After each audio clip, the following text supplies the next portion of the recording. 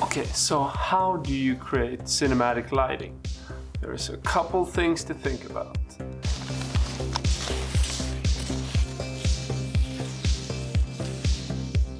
This could be a little bit dark, right? Sometimes if you just have this background light, it could be kind of nice, but instead, let's look at what it would look like if we just lit the whole room. This would be like my basic studio lighting if I want daylight, or just light it like this. And I mean, it works and everything, but there's a couple of things that we can do. First of all, you need to maybe block out sunlight. Now it's dark outside because Sweden doesn't have any light, but let's just put it up just in case we might get some sunlight soon. These are just like reflector type of stuff. I just put these up on the window just so I can control the light a little bit better. But then let's just dump this one. That's not a nice light at all. This is a little bit better. I got a light coming from the side, and the reason why like this side is better than just having like front lit is because you want to create depth in a shot. So usually you want to think about like the layers being a background, a mid layer, and a foreground layer. Now in this shot we don't really have a foreground layer. The foreground layer could be anything like a flower in a little bit blurry in front of the lens or something like that. But it could also be what's on this table here that you're not seeing in this shot. That's the close-up. Okay, so cinematic light, it comes down to what's right for the story. What enhances the audience immersion into the story? What makes them feel like they're in that place, feeling the emotions? So when you tell a story, you should really think about like how do you emphasize the emotions that you're trying to tell, but also like it's about creating a mood. I think that when you shoot docs, you're a slave under, reality. You can't like work with all the pretty lights that you can if you work just a studio or a fiction narrative type of style film. So you need to kind of emphasize what you already have there. So working with the characters as a cinematic factor, like trying to get characters that can actually bring something to the table in terms of making something cinematic is crucial if you want to create cinematic lighting. So it doesn't start with the lighting at all. It starts long before that with the casting process, the locations, all those things are super important to create nice cinematic lighting. And then you need to adapt to the reality that you're in. You might think like, oh, that's the natural light. That's a practical that's on a box that I just put there in the background first of all, and then I added a second. Let me just turn this fan off a little bit. But then I also added a light there that's just strengthening the whole look on the wall. So it's boosting that color temperature. So then you have to have tungsten temperature wise to boost that because it's a warm color. And then in the ceiling I have a little LED that just shoots some 5000, I don't know what it can be, probably closer to like 6000 Kelvin in temperature, and that's just to give a little bit of the cold background. And the reason why you do that is to kind of accentuate me and create depth in the light. So I'm trying to boost myself or to separate myself from the background just by using colors and light. So the practical there creates like a depth in terms of like stretching out the light that's in my face out to the background. But then the blue in the background, that kind of makes it a separation from myself being a little bit warmer. I'm not warm or anything. This is like 5600, so it's just that it's a little bit neutral in my face. But then you have another thing, which is this light over here that I would just turn up a little bit, and you could just do it a tiny bit just to get a little bit of... What's up? Oh, the cable wasn't in. We'll do it. Okay, so this is the minimum. So the reason why I have this one is that this can be used to get a little bit shine in the eyes, which is usually a trick that you want to use if you want to have people be very dark. If you can, you want to have a little bit of light that pops the eye. So I think that you can see it. I can't really see it myself, but this is just an interesting concept to light the eyes, because as soon as you get like a little bit of pop, and that means like what you're going for is pretty much the reflection that it's creating. So the reflection it's creating in the eyes, this one is also creating some reflection, so you will get that with just having a big light source close to the person. But the reason why you want to do it is so that you get some life into people's eyes. And it could be a flashlight or anything. It could also be the big like catch lights that creates nice looking images like that. I would also think that that's the only way that I would want to use a ring light, is just to get some pop in people's eyes. It's not to light a face, because that would just ruin everything in a face, all the features and everything. So this is like the basic setup here, but this is just for an interview that you could control. This is how you would go about like creating a more cinematic type of setup. But something like this might be kind of hard to do when you're on a set trying to shoot something for a documentary. Because here you have like, okay, this table is put here because it puts me in a right place for the background.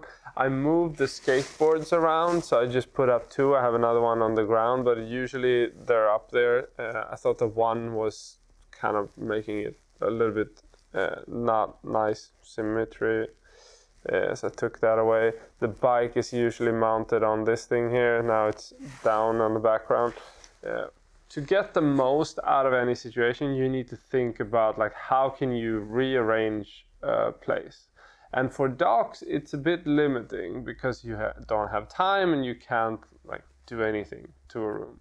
But you generally want to find the best place or arrange for the best place to do, if it is an interview or if it is a scene where you can kind of direct the action somehow. You want to try to do that for the best lighting scenario that you can start from. So in this case, it's the background first of all. What do you want in the background? Think about that, and then try to light that, and then position the person as well and start lighting that. And this one could just as well be moved, this light. It could also be changed a bit. I mean, I could take it down. Could probably be somewhere around here. It would still be nice looking. You just need something to happen for it to become an image and everything. Because when you're around here, like if you have a person, this might work if it's like a scene where you want something special, but I would not think so much. I think the least you could probably go down to like the minimum, but you still would like something to happen. Yeah, so something like this. This is fine. Like this would work perfectly, I think, if you want to have this type of moody looking image. But this is just a little bit too intentional or unintentional.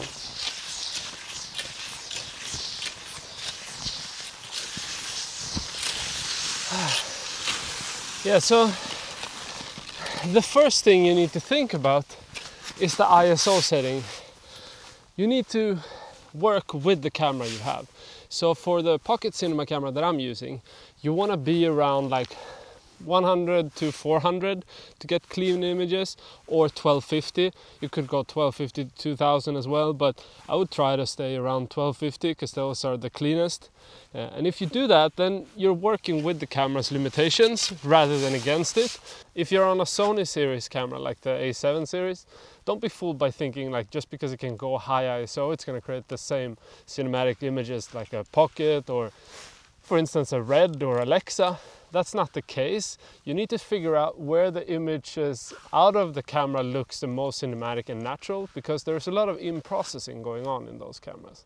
But for instance, if you have a Red or Alexa or a pocket cinema camera, you can actually push it in a different way. So because it's raw and very uncompressed, you can actually do in-camera grain rather than doing it in post and make it look natural. That's very hard with cheaper looking cameras.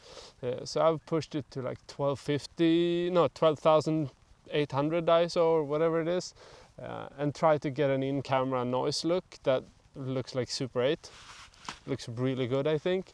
So that's not possible with the more digital processing type of cameras like the A7 series or GH5. Whatever it is that has a lot of in-camera stuff going on. So know your camera's ISO limitations. Think about how you can create depth into a shot. Like, what's the best way for you to actually create depth that works in a scene? The more you can kind of separate and work with colors, the more you can work with light. You usually want to look at like what practical source do you have. For docs, this is crucial, I think.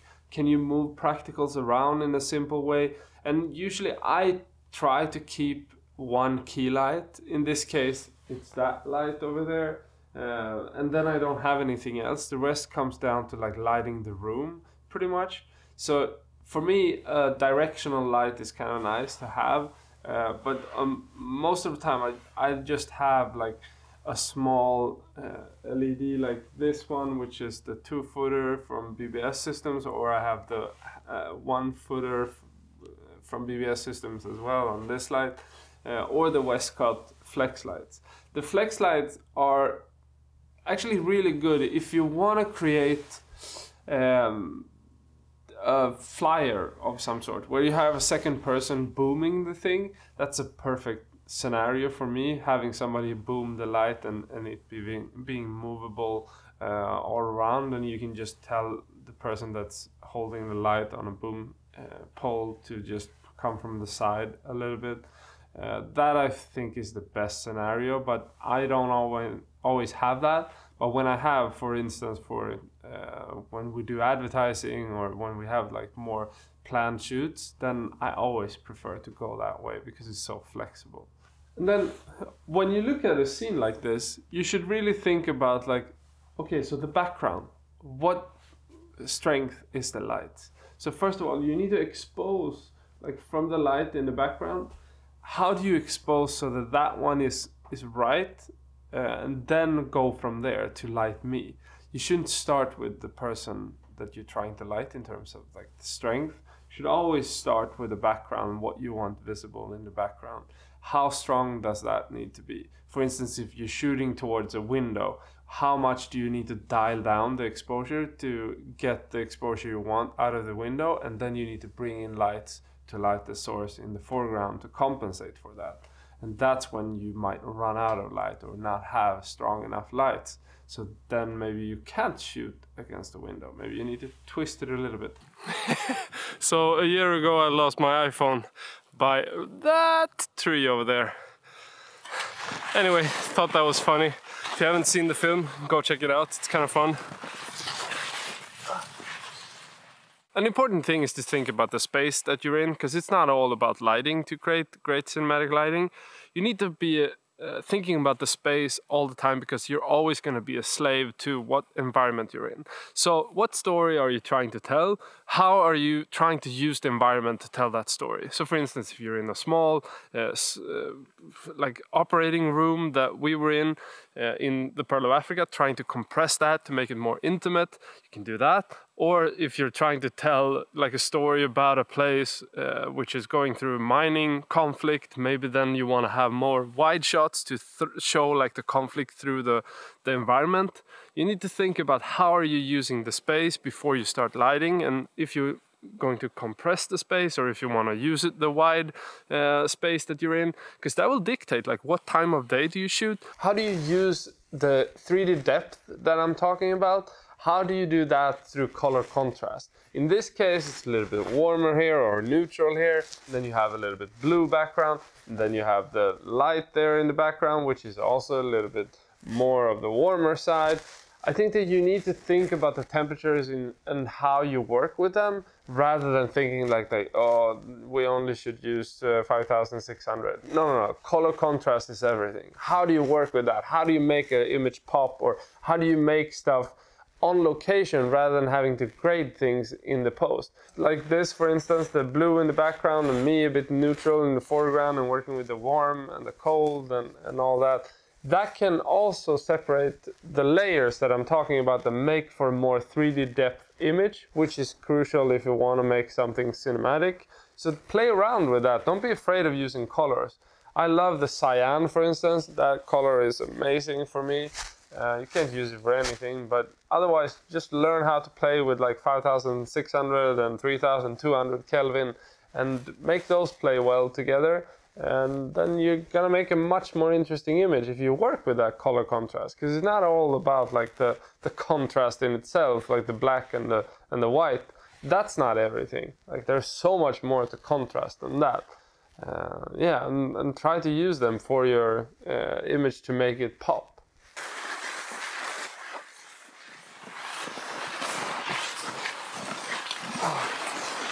Man, so freaking dreamy. Do you see all this? So much snow. Like, I love living in Sweden. You should come sometime. I'll take you out skiing. Another thing to consider is the edge light. How can you use that to accentuate the character? Let me just turn a light on and I can show you. So if you have something like this, you could just get a rim on somebody. Oh, let me just put this up.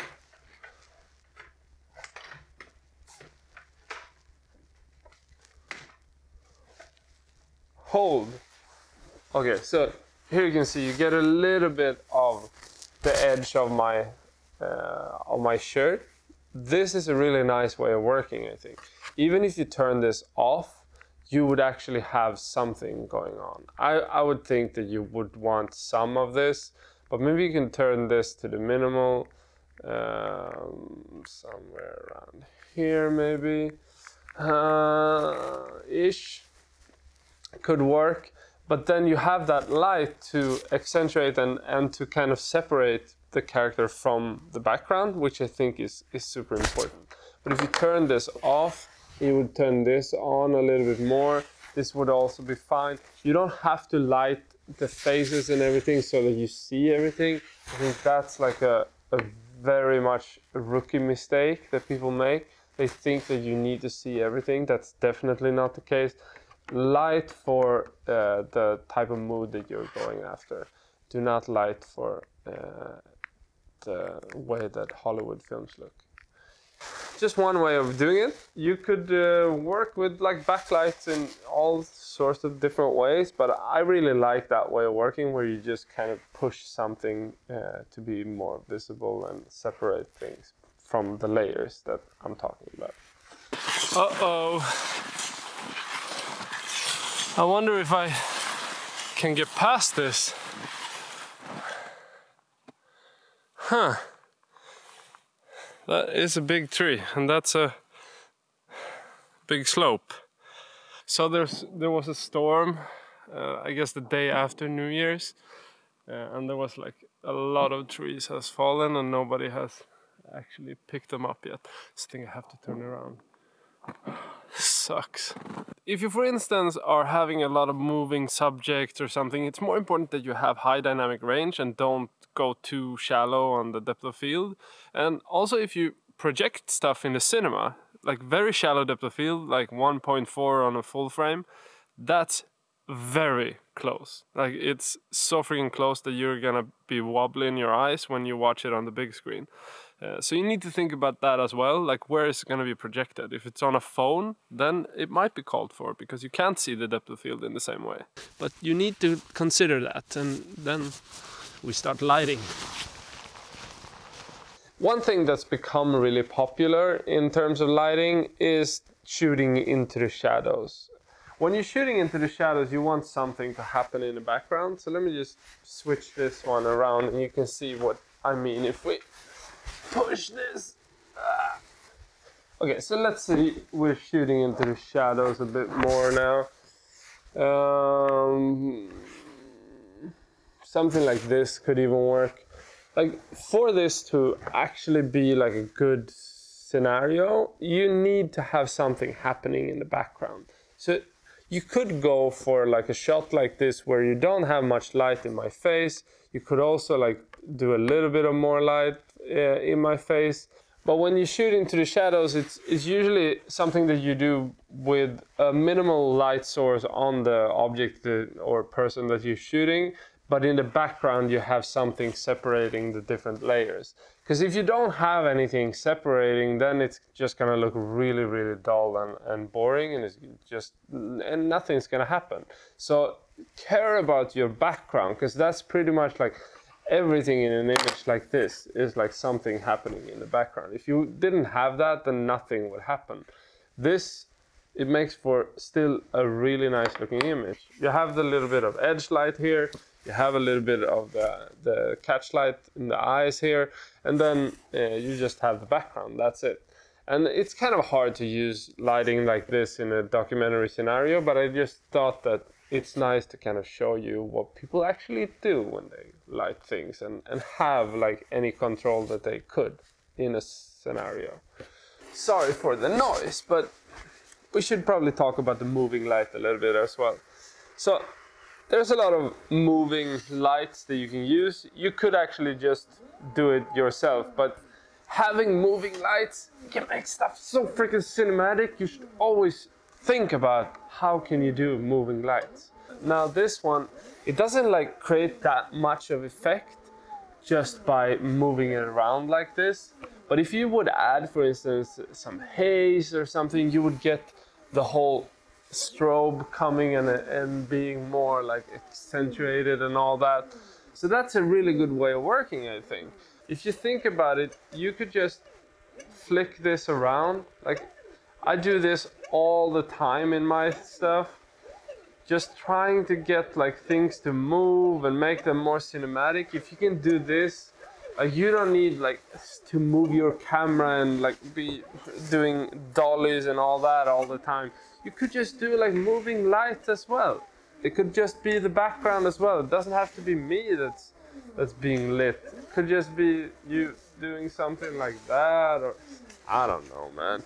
Just play around with stuff and you can figure it out. Yeah, don't overdo it though. Quiet down, please. Okay, before I go, let me know, what do you want me to do in terms of cinematic lighting? How do you light your stuff? And also flick the notification button bell thingy so you know when I upload next time. Alright, see you.